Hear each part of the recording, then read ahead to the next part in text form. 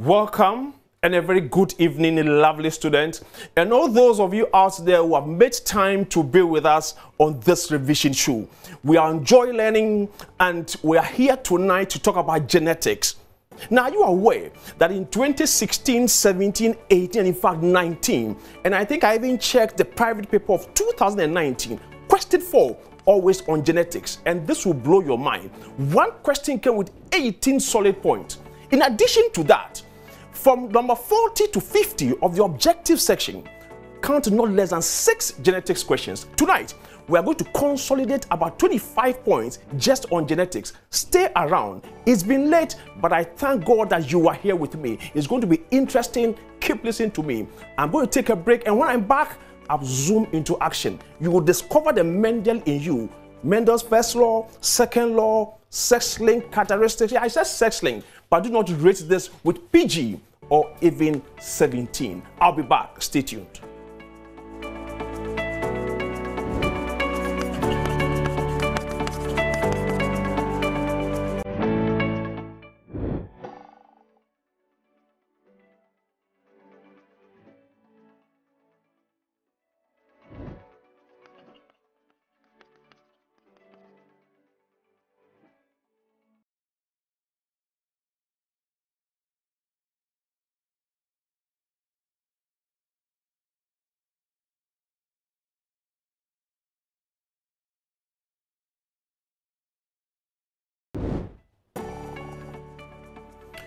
Welcome back. We want to continue with our revision show, and tonight we are talking genetics. As I said, our outline will look at a few terms in genetics, and then I'll discuss the first and second law, and then I'll look at the 2019 question 4, and then talk about deviations from Mendelian pattern, and then pick the 2017 question 4 as well, and then we'll end with a few other objective or questions meant to bring out the concept that you have studied. So I asked a few of our students to distinguish between the terms heredity and variation. You see, these are terms that students often confuse themselves with. Genes and chromosomes, genotype and phenotype. Then we have this issue that some of the books we even have on the market end up confusing the students. Codominance and incomplete dominance. Very, very, very, very, very important. And so I'll bring out a few points aimed at letting you understand precisely what each of these will want to discuss. Now, let's take a look at the terms we have here. Genetics is just a branch of biology that deals with heredity and variation. It deals with heredity and variation. Then within that, we will look at heredity as the acquisition of traits. Acquisition of traits by offspring from parents through genes. Now, most times students will write offsprings. Now, offspring comes as offspring, whether they are 6,000 or 2,000. So it's just offspring. So the fact that the genes can be passed on from the parent to the offspring is about heredity. Then we have what we call variation. Now, if we are discussing variation, we are looking at the occurrence of differences between traits of individuals of the same species. Emphasis on the same species, as well as differences between traits. Now, when we talk of traits, we can look at height, for instance. Now, if I talk about height, we can have different forms of height. Somebody could be termed as short, another person could be termed as tall. That is to say that when it comes to height, there are two alternatives in this particular scenario. Then we can say that one is short and the other is tall. Then we are discussing variation in height. So if you define variation, restrict yourself to a trait and look at the alternatives, we can look at blood grouping, for instance, and say that we have 4 different blood groupings. Then the trait we are talking about is blood grouping. And the alternatives in there are the A type, the B type, the AB, and the O. Very well. So we have been able to distinguish between heredity and variation. Then let's look at chromosomes and genes. You see, when you pick the nucleus, you will find the structures responsible for the transmission within the nucleus. Those are the chromosomes.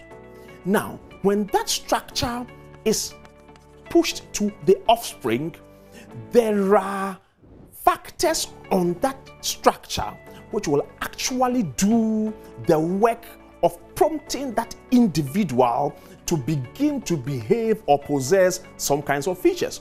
And so when you pick the chromosome, there are genes lined up on them. Okay? Now, the human is said to have 23 pairs of chromosomes. Now, each chromosome has a certain number of genes on them. So the chromosome becomes the structure in the nucleus that carries the genes. And then the genes are the units of heredity. So the gene becomes the unit. In another context, you see, when we look at the gene as being responsible for a certain characteristic, the gene does that by playing out a certain protein. So we can also define that as a segment of the chromosome that codes for the expression of a particular protein. So note that genes are located on chromosomes. All right. Now, I did say something about character. If I say you have a bad character, it is because I have noticed something in you which I consider as bad. And therefore, if we are talking about stealing, and pardon me for that one, and one of you happens to be a thief, then in that context, the character we are talking about is stealing. It is also possible that the person who has been accused of stealing happens to be a very, very intelligent mathematician. And so, in another breath, if we are talking about the character of mathematics, how to solve the questions, this same individual will also possess that character. And so your characteristics would include stealing, being a good mathematician, being a good singer, etc. Now, it is these characteristics that we are saying that are coded for by the genes. And these genes are found on the chromosome. So the particular location on the chromosome where we will find the gene is what we call the locus. That is why we say that the locus is a fixed location, on the strand of DNA where a gene or its allele is found. Very well. So let us look at a few more terminologies, then we'll discuss our questions using these terminologies. The questions will come mentioning these terminologies, and therefore a good understanding in these terminologies would guarantee a very good mark. Now, when genes are located on the same chromosome, for instance, the gene that brings about the expression of height, and then the gene that brings about the expression of skin color could be located on, let's say, chromosome 4. What it means is that those two genes are linked. They are linked. So when we talk of linkage, we are discussing characters which are being coded for by genes located on the same chromosome. Then we have what we call the genome, which is the entirety of the genes that an organism possesses. So when we talk of the genome, it's all that you have. So if I talk of your blood group, and let's say your blood group B, and specifically BO, then what it means is that you have two alleles. Now these alleles are the B allele and the O. And the B and O are different forms of what could code for blood grouping. Another person could have blood group A and would have the genes A and O. So essentially, with blood grouping, we'll talk about 3 possibilities. These are the alternatives. So alleles are defined as alternatives of a gene. And so we will look at the combination, the type of allelic combination that an individual possesses. And that is what we call the genotype. The genotype. When I asked for distinction between the genotype and phenotype, at least I had quite a number of students responding positively. Thumbs up for that performance. So the genotype becomes the genetic makeup. What you inherit, what you picked from the chromosomes that would have descended into your system, practically from parents. Then the phenotype becomes what you play out for people to observe. That is what we term as a physical appearance. Now, the physical appearance is going to be dictated by what you possess in your gene. So we'll say that the phenotype depends on the genotype. Not that alone, the environment as well. Now let's even identify them as twins. And then we happen to locate one in an area where there's abundance of food. When there's abundance of food, that person can eat, and whatever the person has is expressed. Now this partner who is located in an area where there's extreme famine will not be able to feed well, and therefore the things that the genes have and can play out will lack the ability for expression. And so you may have these twins coming together one day, and one is well built and the other one is in a structure that we may find difficult to even describe. Essentially what we are saying is that the two will be coming from the same pool, the genes are the same, but the environment is dictating a different appearance. Very well. I'll talk about homozygosity and heterozygosity. Having discussed genes, gone ahead to mention alleles. Okay? For instance, the gene for height, let's assume, is the letter T. Then we'll then go ahead to say that if somebody is tall, that appearance, that phenotype is as a result of the inheritance of the gene for height, capital T. Okay? The other one is a small t. Very well. We would also say that when the individual possesses two of the same letter, if it's capital T and capital T, then that person is homozygous. Homozygous meaning say. Now, if that person possesses a capital T and a small t, then we are talking about heterozygous, different alleles. Okay? Good. The last bit happens to do with what we call the dominant gene and the recessive gene. Now, in Mendel's exercise, and when I talk to Mendel, I get excited. I listen to him a lot. And you're wondering how I did that. Don't worry. Now, Mendel did a lot of practice on plants and then established that for some characters, there are two alleles, a dominant one and a recessive one. What is the basis of this categorization? If Mendel talks about a dominant gene, he's looking at the gene which will mask the appearance of the other. In the classroom setting, when I am there as a teacher and then I ask you to keep quiet, I expect you to do so. What it means is that my words will supersede your intentions. Therefore, I dominate that gathering. Now, when I leave, then you can express yourself. So to the extent that I am there, I will dominate whatever you do.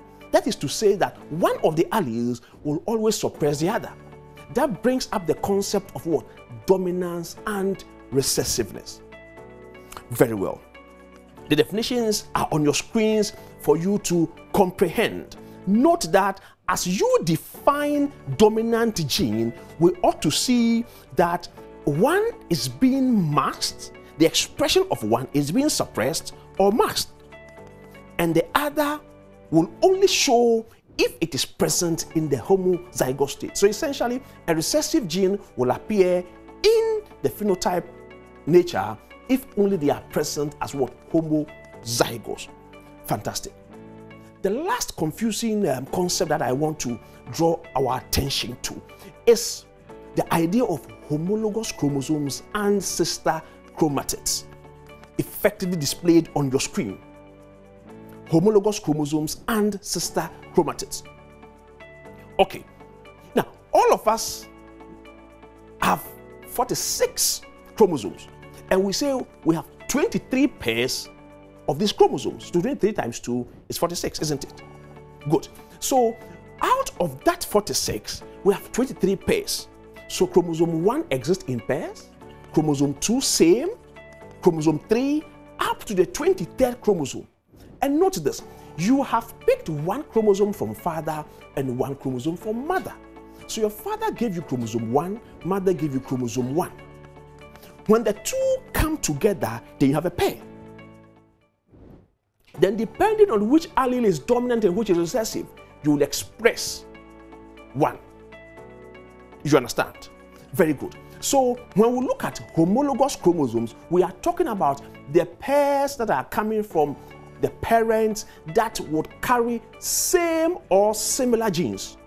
I said same or what? Similar genes. Now, if you look at what we have labeled as homologous chromosomes on the screen, labeled as A, we have at a particular locus capital G and then a small g. What it means is that there is the dominant gene, capital G, and then the recessive gene, small g. They are carrying similar genes. They are not carrying the same gene or the same allele. They are carrying the same gene because you're looking at the gene for gene, but they are carrying different alleles. Okay. Now, when the gene is expressed, we'll have the capital G being expressed. Before the cell divides, the chromosomes will have to double up. That's what we call replication. So you notice that on the other hand, we have what we call sister chromatids, 2 of them being red, 2 of them being blue. The red sister chromatids are actually a duplication of what the other homologous chromosome is having. So sister chromatids are exact copies of one another. Sister chromatids are exact copies of one another. And then the other side is also another sister chromatid. So the small g on the blue is repeated over there. Small r, small s, big T, big T. So sister chromatids are essentially the same copies. Now, homologous chromosomes are similar in the sense that they will carry the same genes but could be having different alleles. Now, we have looked at these terminologies and we want to look at what Mendel did. Mendel discussed his exercise by looking at these 7 characteristics. So if you consider the characteristics we have here, we can talk about the trait stem length. The alternatives for stem length are tall and dwarf. The alternative for pod shape are inflated and constricted. The alternatives for seed shape are smooth and wrinkled. We can continue with this until we go through all the 7 characteristics. So what did Mendel do? Mendel first of all did what we call a monohybrid cross. Now, a monohybrid cross is a cross involving an organism that is looking at a single character of interest. So if you're looking at height, Mendel chose a tall plant that was true breeding. When I say you are a true Ghanaian, what it means is that left and right, you are a Ghanaian. Your father is a Ghanaian, your mother is a Ghanaian. That's a true Ghanaian. So when Mendel says that a species or an organism is breeding true or a true breed, it means it is homozygous. So Mendel selected a true breeding tall plant and a true breeding short plant, and then did the crossing. Now, his crossing was such that we had a capital T, and then a small t, and then a small t. Now, anytime you have a crossing of this nature, be mindful of the fact that you ought to indicate with the letter X at the center. And I'll tell you why. If you put the capital T's together and the small t's together without the X, there's no crossing at all. There's no crossing whatsoever.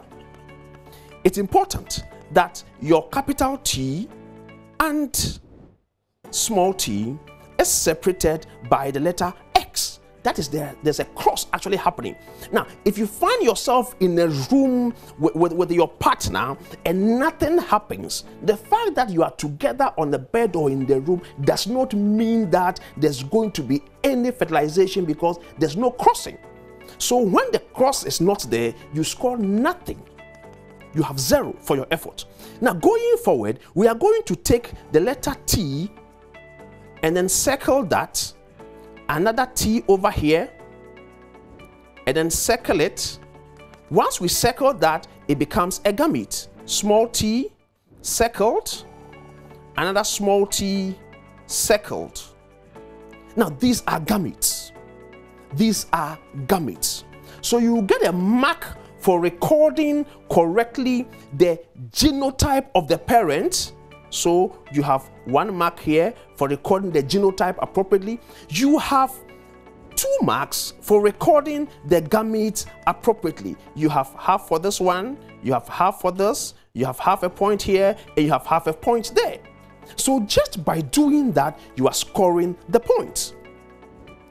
Now, let's see what happens when these crossings are taking place. So we have our capital T here, which forms a gamete circled, a capital T here, and then it forms a gamete here, and so we circle that.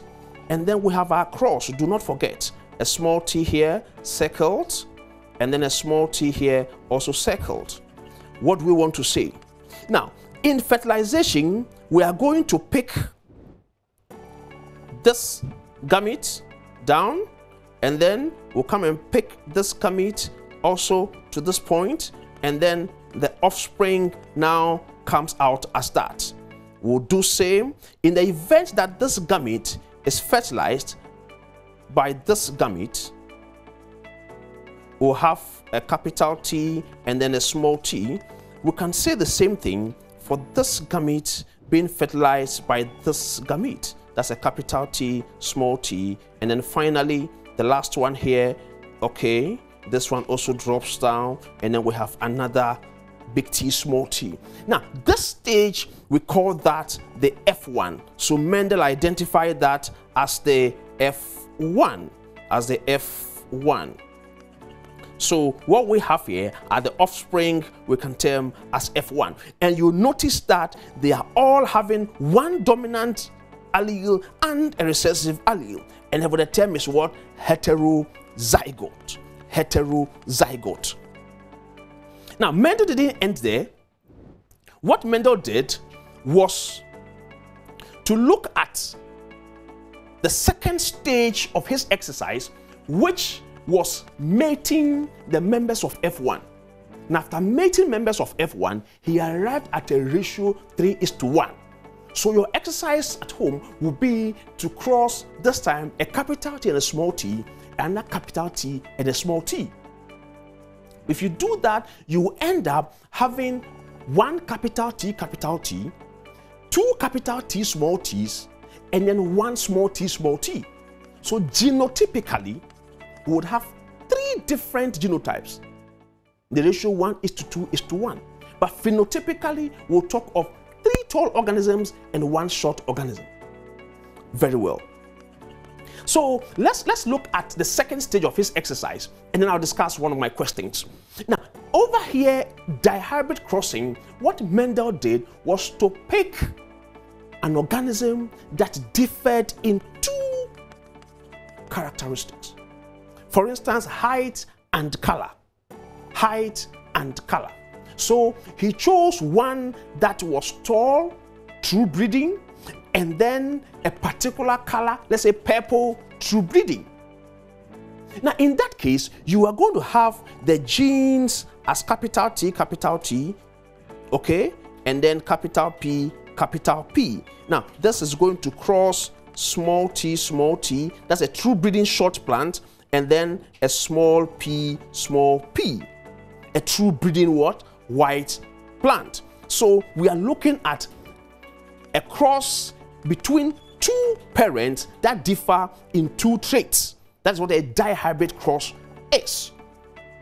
Now, when you do this one, because it's a revision exercise, I will just say that we will have this capital T, one small t, one capital P, and then one small p. So we have a dihybrid organism here. The dihybrid because it is heterozygous with respect to two genes. The gene for height, capital T, small t, and again heterozygous for the gene for what? Color, which is capital P, small p. Now, one interesting thing is that Mendel only did that and could not observe what the seeds will have. That brings us to another confusing concept, what we call the test cross and the back cross. In the test cross, in the test cross, we are testing for the genotype of the organism. Okay? So, for instance, you have noticed a very tall gentleman, and because you are a short lady, you desire to have very tall children. And so you decide to marry this tall gentleman. So what happens? If your first child is short, people will wonder, is it true that this guy, tall gentleman, is the father of your child? It is possible that that gentleman in question is not having a capital T and a capital T, but a capital T and a small t. Do you understand? And so the sperm that got fertilized happened to be what? The one carrying a small t. So you may have to, of course, it is not going to be acceptable in our culture, in humans, but Mendel was able to pick other plants to cross them so that he could distinguish between tall plants that were homozygous tall and tall plants that were heterozygous tall. So if you cross a homozygous recessive, all right, or a recessive, obviously it's going to be homozygous, with a tall plant whose genotype is not known, that's a test cross. You are crossing the unknown genotype, which of course is a dominant phenotype. Because if it is going to be a recessive phenotype, then the genotype is already known. So it's a dominant phenotype, but I want to be sure it's homozygous tall or heterozygous tall. That's how we are crossing that with what? A recessive. That's a test cross. Now, in simple terms, when that test cross involves one of the parents, okay, then that kind of test cross is termed as what? A back cross. Are you with me? We have members of F1, for instance, and we are saying that we had big T, small t, two of that, big T, and then small t. For us to pick out which of the big T's are homozygous and heterozygous, we ought to cross that, and we may decide to use the homozygous recessive of the parental. That becomes a back cross. Now, when Mendel did that, he established some laws, which we are calling the principle of dominance. That is one principle that he established. Then the principle of segregation and the principle of independent assortment. These are very, very key and you should be able to memorize them extensively. On any day, you can be asked to reproduce that and be sure that you can quote that verbatim. That is why I've left them on the screen for your consumption. Now, having given that preamble, let's go on to look at one question which appeared just last year, 2019. A man, heterozygous. So we will underline heterozygous.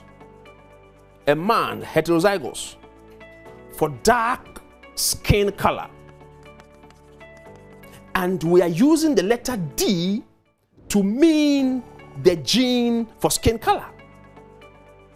And we're saying that the dark skin color is dominant. That's how come we're using capital D. It's married to a homozygous light-skinned woman. The light-skinned woman is also being depicted with the letters small d. Okay? Now, there are 4 children. That's good. With the aid of a genetic diagram, each, okay, with the aid of a genetic diagram, each, determine the number of children that will be light-skinned. So the terms heterozygous has appeared in the question, homozygous has appeared in the question. And this gave us a whooping 18 marks. Unbelievable. Unbelievable. That 4 question carries what? 20 marks. And this question of genetics alone, 18 marks. Let's see what that means. Dark-skinned, if a light-skinned child was married to a spouse who has the same genes for skin color as the father. So we are going to do a genetic cross, and that genetic cross is aimed at determining the number of children that will be light-skinned, number 1, and then that will be dark-skinned. Take note. I am going to take a break. Now that I have given you this question, I will take a break and then allow you to ponder over it. When I come back, I will discuss that question, and note that you ought to have the letter X in your crossing. Take note that you ought to circle your gamete, because when we come back, I'll try and find out what you did, and then I'll tell you what you have scored. Thank you. Stay around. I will be back.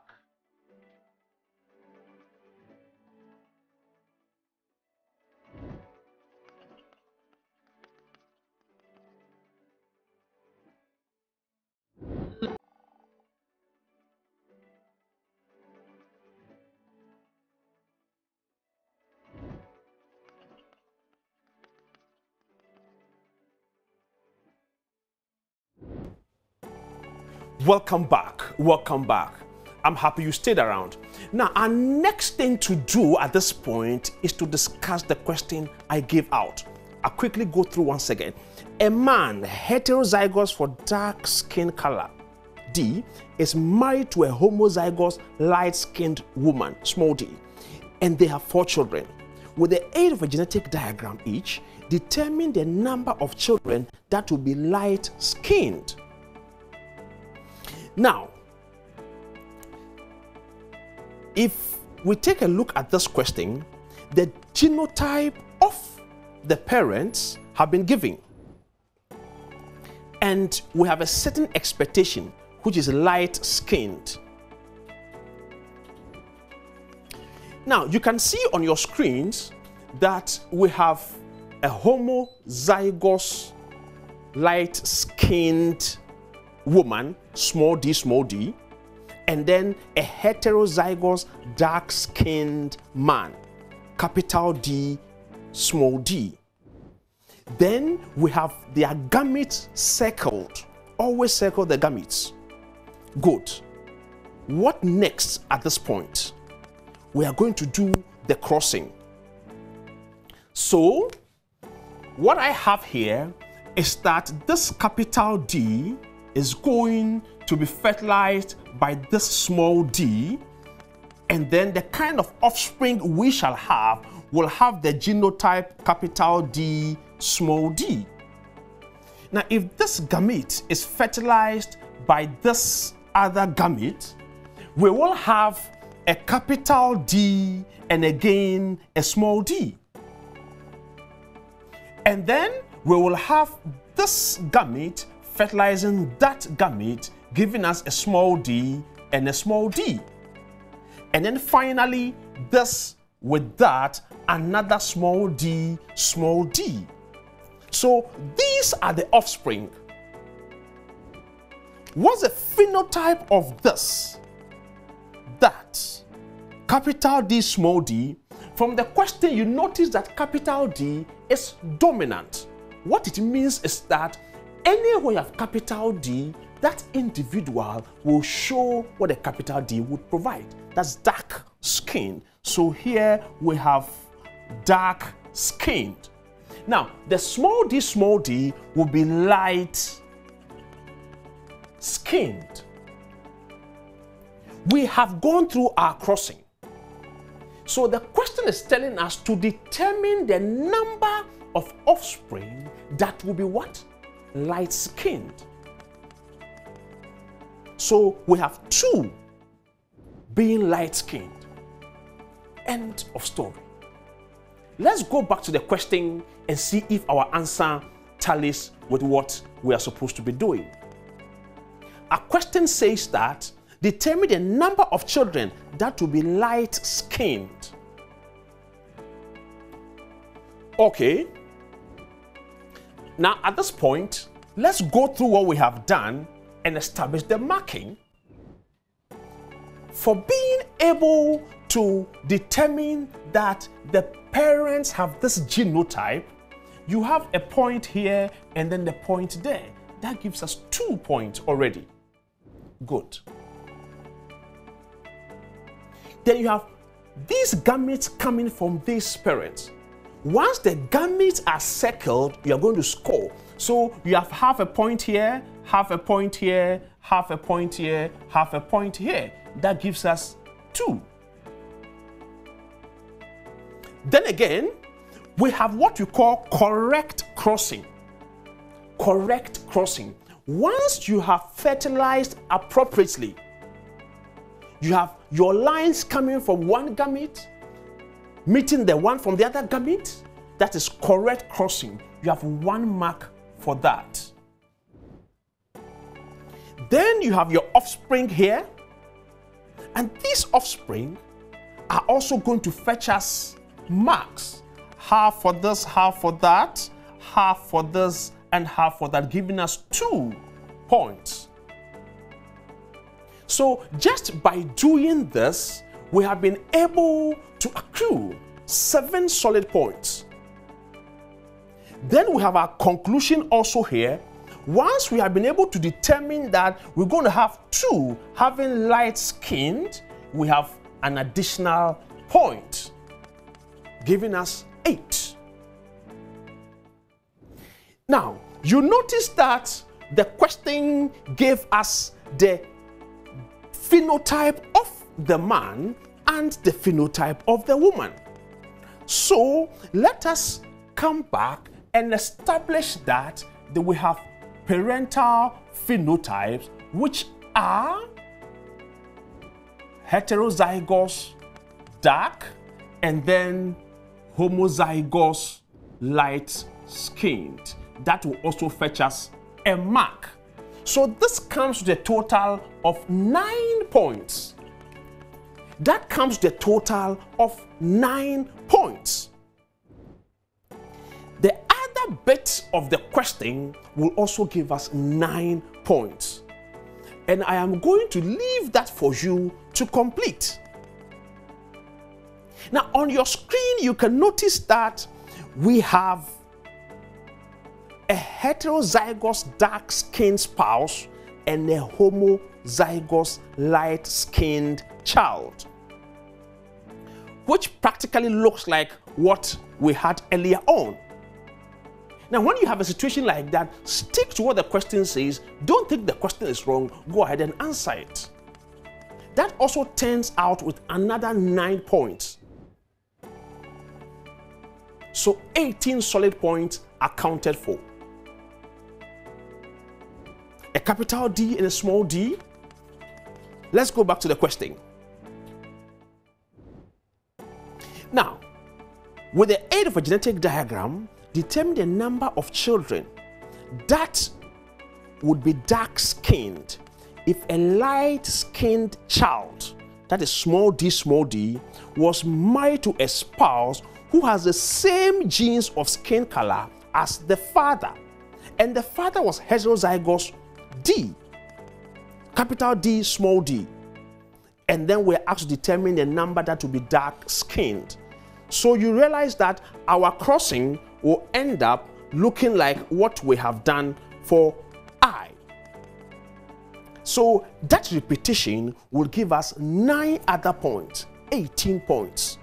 The question on vestigial structures are not questions that you should find difficult to handle. I'll continue with the crossing and then we shall talk about vestigial structures later. I believe that you are following what we have said so far. At the appropriate time, I would allow you to send us your questions and then we will answer them.